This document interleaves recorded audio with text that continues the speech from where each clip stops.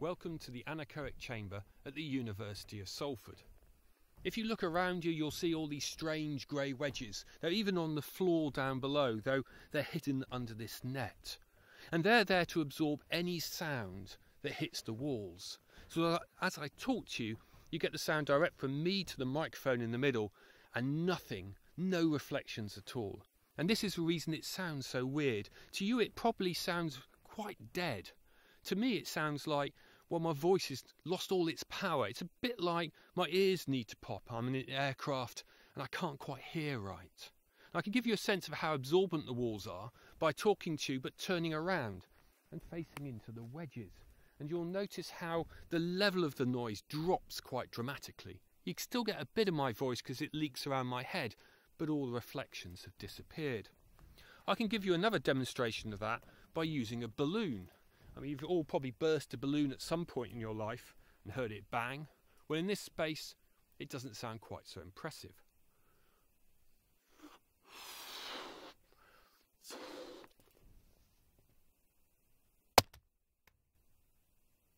So this is a non-room in terms of acoustics. We might have walls we can see, but we can't hear them. And that's the reason some people find this place rather disconcerting. And in fact, when we bring visitors in here, a certain number will ask to leave. But it's really useful for acoustic testing. Let's say I wanted to test a loudspeaker. If I go and put that loudspeaker in a normal laboratory, I get not just the sound coming off the loudspeaker, but I get the reflections from a room. I don't get the loudspeaker in isolation. In here, I can just get the item I'm measuring on its own.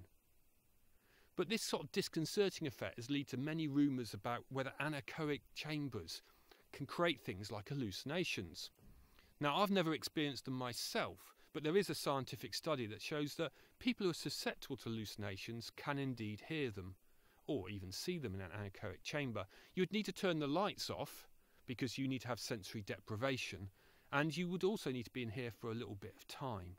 But my brain doesn't do this, and it's probably because I'm not susceptible to such effects, but also because I've worked in here for many years, and therefore my brain has got used to going, well, this is weird, isn't it? The room looks like it's here, but you can't actually hear it. So my brain has normalised this kind of space. Now, we're making this recording using a sound film mic, so I don't know if you've been following me around the room, but if you actually leave me where you are and spin the room round, so don't look at me anymore, you might notice how the sound surrounds you and comes from different directions. The other feature of this room is that it's very, very quiet. You won't get that down the microphone, I'm afraid. But if I shut up myself, the only sound that I can hear is, well, maybe a little bit from these fluorescent bulbs that are around, because they whine a bit at very high frequency. We have to turn them off when we're testing. But any other sound is from my body. There's two sounds that are typically heard and were described by John Cage, who wrote the very famous silent work 4 minutes 33 seconds. He went into an anechoic chamber in Harvard and was inspired to write that work because he didn't find silence. And the two sounds he heard came from his body. The first was the heart beating in the head, a bit like when you're exercising and your heart's pounding quite fast. The other one is a high-pitched hissing sound, and that sound, if you have it, is probably spontaneous firings on the auditory nerve. Your brain kind of turning up the volume level to try and listen out for any sounds, and of course there aren't any in here apart from what you generate yourself.